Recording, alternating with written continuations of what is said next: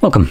In front of me is a SONY Xperia 10 Mark VI, and today I'll show you how we can hard reset this device through recovery mode.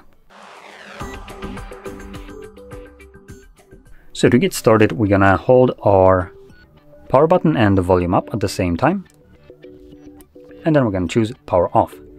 Now I'll also mention that you can do this kind of reset in order to get rid of a screen lock if you have one set that you don't know, but usually almost all of us have a Google account signed in on a device, so by doing so, after the reset is finished, you will be forced to verify either the screen lock or the Google account that was prior on this device, prior to the reset.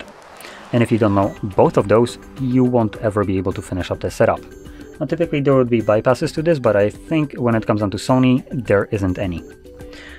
In any case, once the device is off, you want to hold your power button and volume down at the same time, and after a moment you'll feel a vibration, at which point you want to let go of the power button.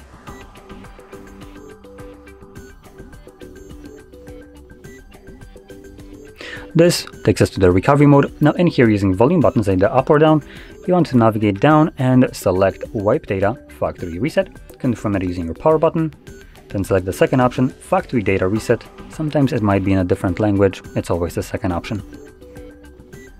Once it's finished, which you can see at the bottom, data wipe complete, reboot system now will be selected by default, so we're going to press power button once again to initiate that reboot, and this will take about a minute for the device to finish up, and once it's completed, we should be presented with Android setup screen. So I'll be back once that is visible for me.